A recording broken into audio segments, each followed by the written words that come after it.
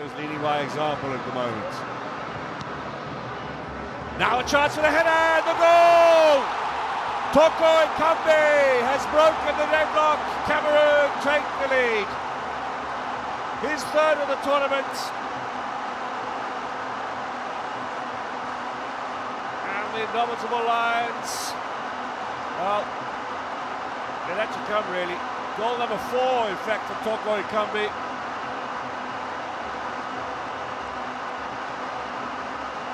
Gambia will be a little disappointed it was that easy. Underneath his nose, and here is Burkina Faso. There's a good chance, it's a wonderful ball. Now, Burkina Faso on the attack, get in front of your defender, get your shot in. He's put it on the right, it's in the back of the net, look at that!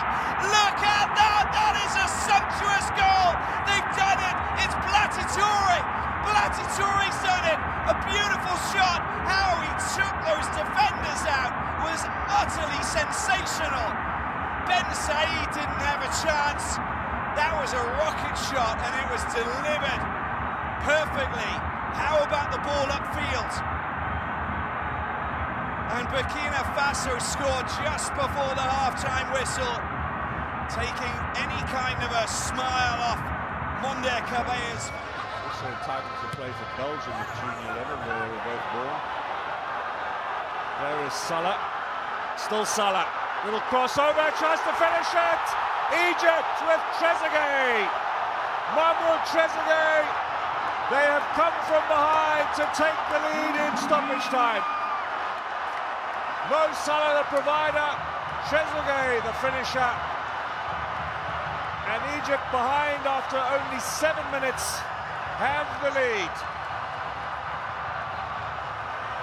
This is the turnabout the champions are made of. And all those years. At the end of tonight, we'll know. That's a beautiful through ball. Oh, it's in the back of the net. Of course it is. It is absolutely beautiful. And it's the front man. It's the deadly centre forward, Alias Sport. Famara Diadio slots the ball past Orono, the goalkeeper. Oh, he raced onto that, and the finish was just so slick. And the Senegalese fans are just making lots of noise. You've got to dance and you've got to celebrate this.